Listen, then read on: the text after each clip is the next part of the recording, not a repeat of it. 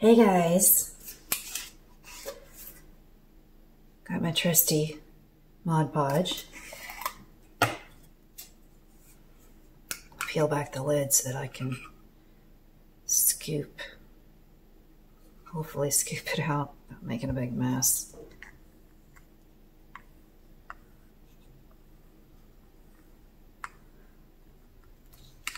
Okay, what I do is start from thick to thin. I'm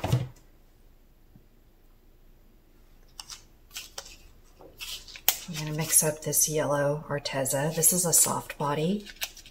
You know, they've got the tubes too, and I think they're a more hard body. I'm not sure, I don't have any. But this is a soft body paint.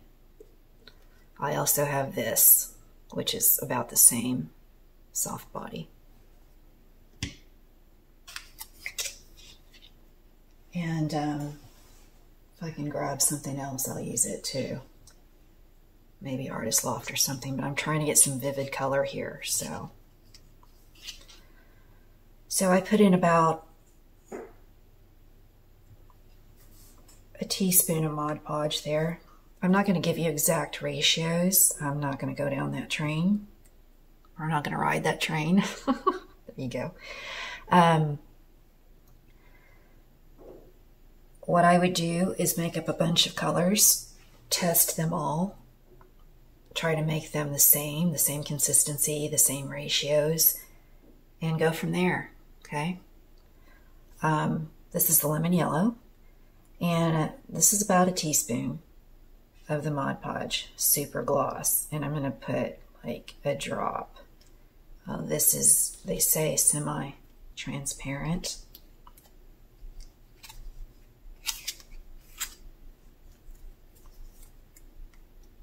I would mix that in first before you add Floetrol, whatever.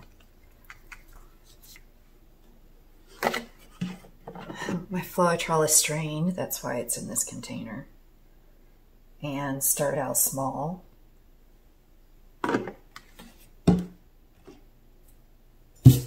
That's about a half a teaspoon.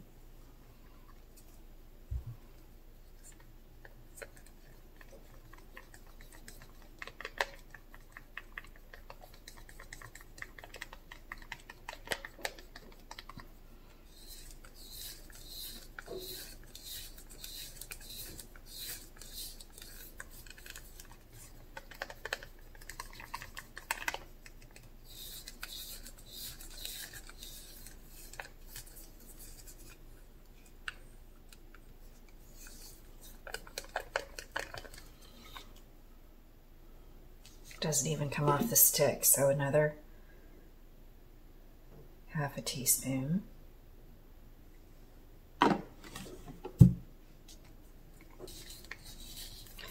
I don't want to alter the Mod Podge.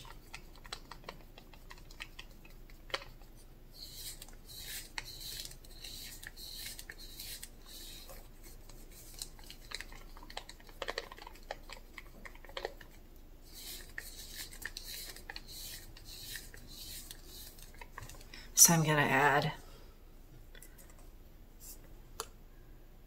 2 drops. 2 will probably come out. You won't be able to get 1 in there. So might as well make it 2.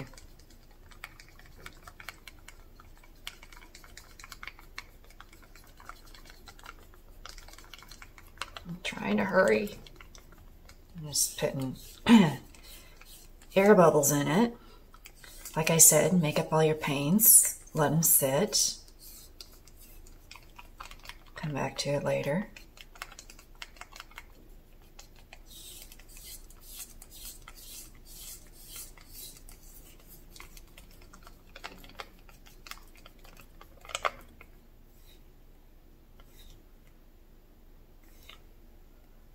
Can you see that? You can see that.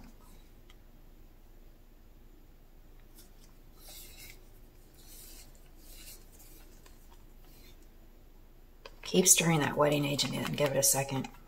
Don't expect it to just change right away.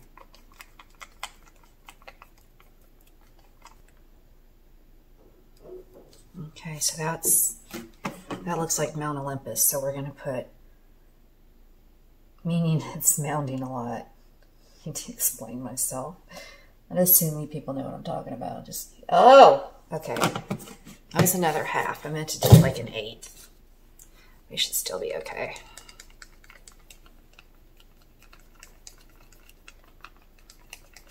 And this color is still pretty bright considering this Floetrol jizzles it down a bit.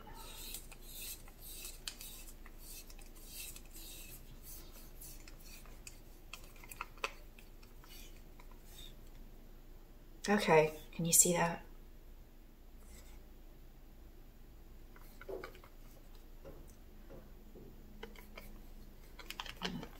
Now, different paints are going to mix up differently, and they'll fool you. A cobalt may mix differently than something else. The brand of paint you're using may mix differently. I haven't tried hard body yet, so I'm not going to go there. I'm not going to ride that train yet, okay? I may ride it in the future, but not right now. Okay. I'm taking about a teaspoon on my stick, holding it up about 1.5 inches. Looks like taking my time with this, guys. Trying to minimize questions. It looks like warm honey. Yeah, I think that's good. If you have problems down the line with it thickening up, add a drop of wetting agent at a time and stir. And if you have to, a couple of drops of Floetrol. Just don't go all in with the Floetrol. Okay? All right.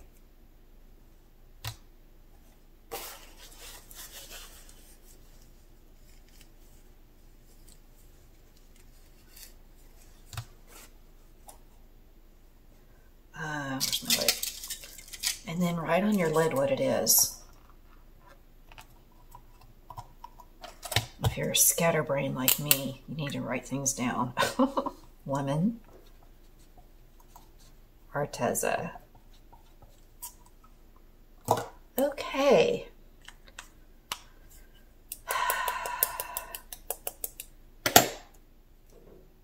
I've got some color shift, but that's another day.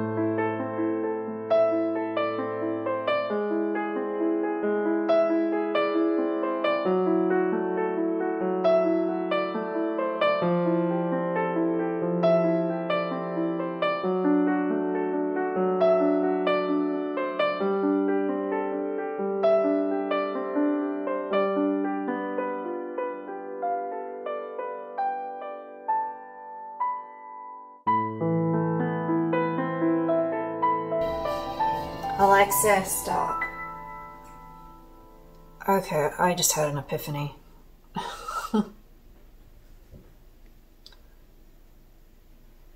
The base color just needs to be thinner, so this will slide around. That's all there is to it, because I'm just having a hard time. If I get the white thin enough, then other problems happen. So they've got to be two different things.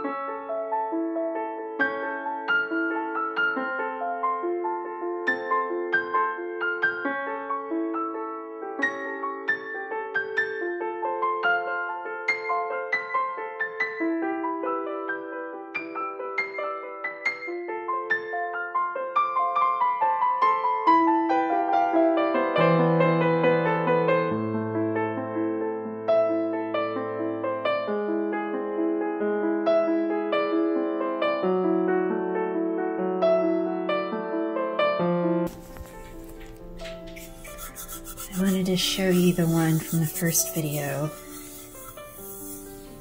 Let's try.